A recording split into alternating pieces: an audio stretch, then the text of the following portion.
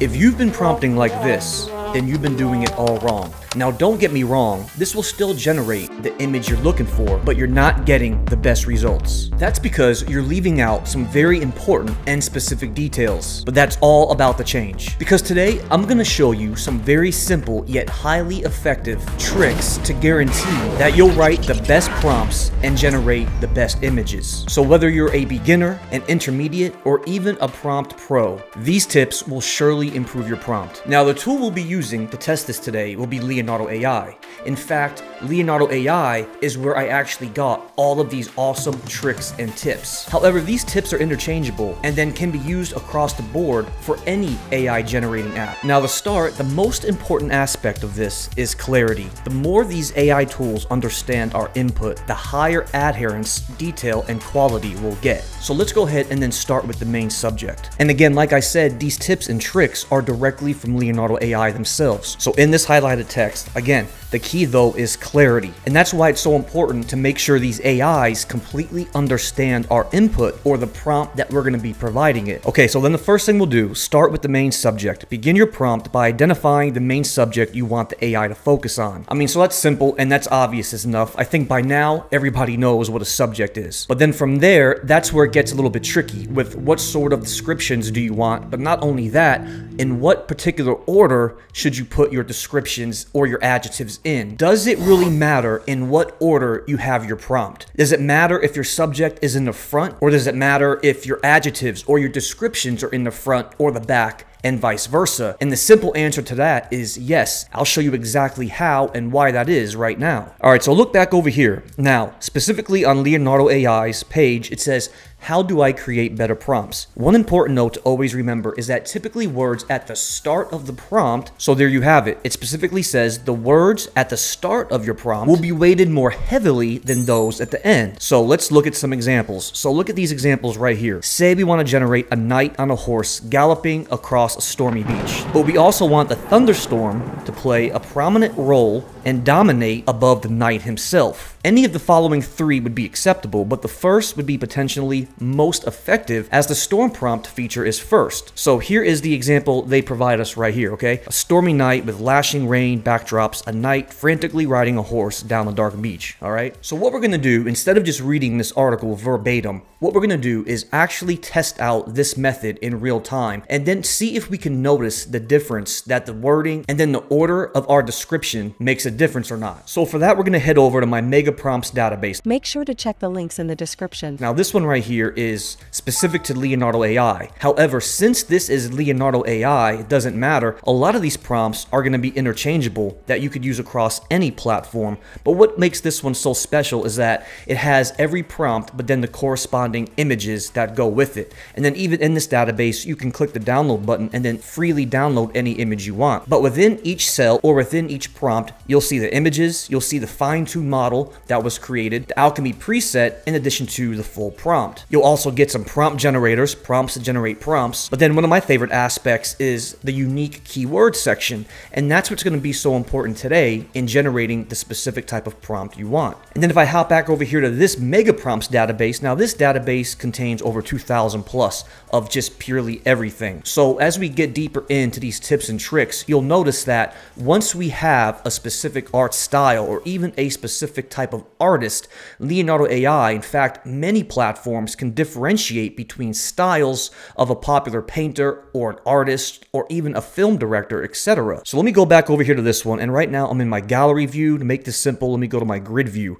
So there's lots of different views to where you can find the sort of prompt you want very quickly. Okay, now we have this one right here. Now this one is quite simple. Here we have the prime example. A Viking warrior riding a horse on the beach. Okay, if I expand this image, you could see we get just that. So I'm back over here in Leonardo AI, and then here are the three images that it gave me. Okay, I just showed you these, but you can get a better idea of what this sort of prompt will generate. But if I go back over to Leonardo AI's help guide, you'll see the difference in variation of their prompt. Right here on this one, you can see that a stormy night is gonna be first. Because of that, you could tell that in this prompt, the stormy night, since that's the first adjective or the first word, the image will put a lot more emphasis on the stormy night since it's first. So because it's first, the first thing I notice is a stormy night with lightning, with lashing rain backdrops. And then again, at the end or in the middle, we have knight frantically riding a horse. We get that. Now look at the difference right here. Reverse order. Instead of putting a stormy night first, this time we put a knight at night frantically rides a horse down a dark beach with the stormy sky and lashing rain backdrop. Do you see the two differences? In this instance, stormy night came first, so the dominant subject will be a stormy night, but then again we have the knight frantically riding. If you reverse it, a knight appears first, so you have the subject, the knight, is going to be more of a dominant sort of appearance. But then again, we still have our stormy sky. And then for a third variation, you could see stormy backdrop with rain, knight riding horse, dark beach nighttime. Very simple. So what Leonardo AI says is, when comparing the three images, it's clear that the first is focusing on the storm itself as a priority with bolts of lightning and a longer angle that positions the knight as smaller compared to the vista around them. So let's go back over here, and I wanted to test this out in real time and see if it did the same thing for me. Okay, so that was the first one. Now let's look at the second one. I said Viking warrior, very simple, on the beach. Second one, I reversed it. I put beach first. I put beach, a horse with a Viking warrior sitting on it. We got what we were looking for, but it might not be exactly what we were looking for. So do you notice that? So it got it right. We did put beach first. So if you look at this image, the first dominant feature we notice is more so of a beach, and then a horse with a Viking warrior sitting on it. If I go back to the first one where it says a Viking warrior riding a horse, you could see that the Viking warrior is going to be more dominant and then much different from this one where the beach is a little bit more dominant. But this is just the beginning. Now let's take things a step further. Now this is where it starts to get a little bit more fun. So now I added a different detail, and that's exactly what Leonardo AI states right here. Add more descriptions to your subject, okay? Expand on your subject by including additional details such as the location or action by including descriptors like colorful or sitting in the park, for example, white cat sleeping inside of a box. It provides more context for the AI to create specific visual representation. So once I hop over here, I did exactly just that. So now this time I put a Viking warrior riding a white horse on a beautiful sunny beach. If I expand the image, we get exactly just that. So the images have been completely transformed, and then rearranging the priority of the words from front, middle, and end, we're going to get this specific image. So I changed a few things up. This time I specified I wanted a white horse, so we got just that. And then I also specified I wanted a sunny day. Okay, now let's go back over here to my personal feed and then look at this image right here, okay? I put a Viking warrior at night riding a horse down a dark beach with a thunderstorm and heavy rain backdrop. So what do you notice first? I notice my Viking warrior. He's more in the middle. Okay, here's the image again. Again, Viking warrior. He seems to be sort of the dominant figure with the lightnings in the background. It is stormy and it is raining, but I first noticed my Viking warrior. Now again, when I reverse it by putting violent thunderstorm in the beginning, our image is going to take a different turn, like this one right here. I put a violent thunderstorm in the beginning, and then I put a Viking warrior riding a horse. The difference in the actual storm is exemplified. So do you see the difference? Here's the first one with the night being first, okay? The thunderstorm, I can tell it's there. It's really not as dominant. But then this time, when I put the violent thunderstorm with rain first, another image like this one, then you can see the big difference. Now we get that. A violent thunderstorm has a more dominant display. So again, back to Leonardo AI's help guide, here's exactly what it says. It says, one important note to always remember is that words at the start of the prompt are weighted more heavily than those at the end. And then as we go back to their comparisons, you could see the images we looked at a little bit earlier. And one key paragraph I really like right here is this one right down here. It says, a good idea with prompting is to start small. The longer sentences get, the less likely it is the model will accurately understand. So when you're first starting, test it out with some shorter style prompts. But then here's the key thing that you want to keep in mind. Like I always want to reiterate the magic of Leonardo AI and their prompt tools. Let's just say we did that. We started with a very simple prompt like this one right here, okay? Viking warrior riding a horse on the beach. Go ahead and then just copy this prompt, okay? So I have it copied up here, but you never want to forget two things. The button that you see over here in the top left-hand side, these magical little dice. Now select Improve Prompt. Now we're putting everything in Leonardo AI's hands. Now we get just from a very short one-sentence prompt to this whole entire thing right here. So let's see what they could come up with. I'm going to change my fine-tune model to albedo base XL. I'll leave it on dynamic. Let's go ahead and then select generate on that one. But then if I choose prompt generation, now I'm going to enter a basic prompt yet again. A Viking warrior riding a horse on the beach. I'll select ideate, and now it's going to give me 4 other prompts and 4 other ideas, same characteristic that I can use instead. Okay, so now we have these 4 options we could choose from. A fierce Viking warrior adorned in fur and leather. Let's generate this one, number 1, okay, since we have a fierce Viking warrior in the front.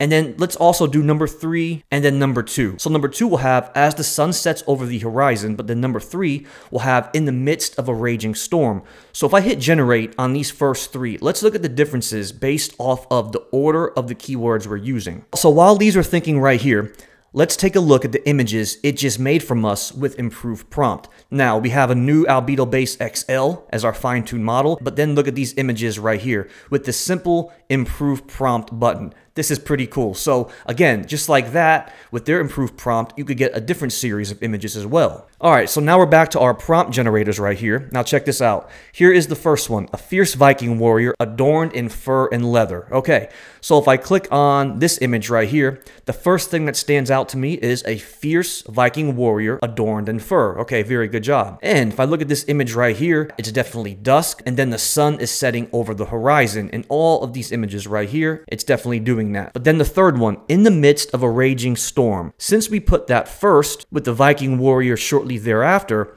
the first thing you'll notice is when I look at this image like this with the waves and then the dark sky, there is an emphasis on the storm. But since the Viking is right after that, he's also prominently displayed right in the middle. So this did a pretty good job with these as well. Another thing to keep in mind that Leonardo AI says is, now, how do I get more detail? Okay, simply put, users will get more detail out of the more they put in. So we have the 2 differences right here. Man sitting on the chair playing violin versus old man sitting on the chair playing violin by mountains. Now, that might seem obvious to you. A more descriptive prompt will give you more of what you're looking for, but you may be surprised on how different it really is. Okay, so let's look at these 2 right here, okay? How to get more detail. The ones I have highlighted right here. You'll see the difference. And sort of like this one right here, where we have a man sitting on the chair playing violin versus old man sitting on the chair playing violin by the mountains. It's the same concept. We're going to try man sitting on the ledge of a skyscraper versus man in his 40s sitting on the ledge of a skyscraper at dusk, Hong Kong. Because remember, that actually goes into this little tidbit right here, where on Leonardo AI it says, can I create style through reference to popular concepts? And in this case, it says you can. It says, users can indeed create a style by referencing popular works or individuals, such as in the style of Van Gogh or in the style of Starry Night painting, okay? This can also be movies, games, and even studios. So for example, here is a studio style image of a hot air balloon race, which clearly emulates the style of the famous animation movie studio. Okay, so that's very helpful to keep in mind. So let's come back over here and let me copy both of these prompts in Leonardo AI and then first look at the differences here. But then we're going to try out the other piece of advice by specifically mentioning a popular artist or a film director to see if it can really determine specific unique keywords like film directors or artists. So back in Leonardo AI, for this one, I have my prompt up here, man sitting on the ledge of a skyscraper.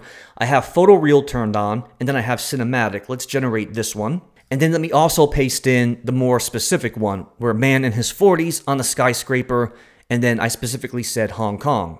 Okay, so here's the first one. We got exactly what we were looking for. A man sitting on the edge of a skyscraper, not bad. And now if I actually go to this one, where I put a man in his 40s sitting on the ledge of a skyscraper, and then I specifically put Hong Kong.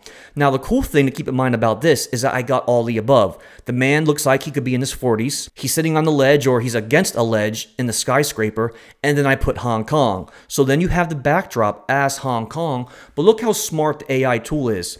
Since I put Hong Kong, the majority of the population in Hong Kong is of Asian descent, so since I put Hong Kong, Leonardo AI assumed that the person I wanted was a man in his 40s, but since I put Hong Kong, Now it's going to give us an Asian man. So listen, according to the statistics and the knowledge of demographic out there, Leonardo AI did get it right. And that's where it comes in handy. So if I reduplicate this prompt, but if I put a different ethnicity, instead of just putting a man, I put maybe something like a young man in his 20s of Latin descent, I'll get the same sort of image, but now I have a younger man and a different ethnicity. And so I did it with this image right here, but I didn't put a different ethnicity. I only replaced a man from his 40s, but now I put in this one a man in his 20s. You could definitely tell a difference in age. But let's change it up. And now let's put young man in his 20s and Latin ethnicity in his 20s. Let's go ahead and then generate this one. Okay, now this one is done. Let's take a look at this one right here. Look at it. Okay, perfect. So we have everything is the same. Hong Kong is the backdrop, young man, and then he does look like he's of Latin descent. We have this one again right here. All the same qualities. Now, before we wrap it up, let me show you perhaps one of the most impressive parts of this. So again, we have more tips and tricks. So it does recommend utilizing modifiers like specifying digital painting, 3D render, etc. But to be quite honest with you, that's where the presets, the alchemy presets comes in. I stopped really specifying those sort of adjectives because now with these presets, I could select like bokeh or cinematic, fashion, film, etc. Even if I change up the fine-tuned model. You know, if I open this one back up right here, now I have 3D render. So that's what makes Leonardo AI so special, is that it gives you these alchemy presets to determine what you want. And then as we scroll down, we could see a few more paragraphs that really provide some very helpful information. But down here at the very bottom is what I was talking about earlier today. Okay, explore magical words. Research and discover specific words or phrases that can have a transformative effect on the generated art. Okay, one famous example is ArtStation. Okay, including such magical words in your prompt can yield unique and unexpected results. Let's try that over here before we wrap it up. So with that said, I'm going to go back over here to my Mega Prompts database, and I have some of these I want to specify right here. So talk about some very unique and cool keywords. That's exactly what these are right here. But one of the ones I like the most is this one right here. I love the way this turns out. And here is the unique keyword right here. Actually, there's a few of them. Using this whole thing, glowing pastel, purple, phosphorescence, okay? The combination of these keywords makes this amazing silhouette style of an image, okay? But another one I really like is gonna be this one right here, okay? We have spiral verse. That's pretty cool. And then we have electroluminescent, and then even photoluminescence. So those specific keywords will create these specific sort of images. And then I'll also head back over here to this database and then go to the specific AI art style ones. So on this one, this is where we have specific artists as well. I open this one up right here. This looks pretty cool. This is going to be Peter Lick. If I put Peter Lick, I'm going to get an image that looks like this, okay?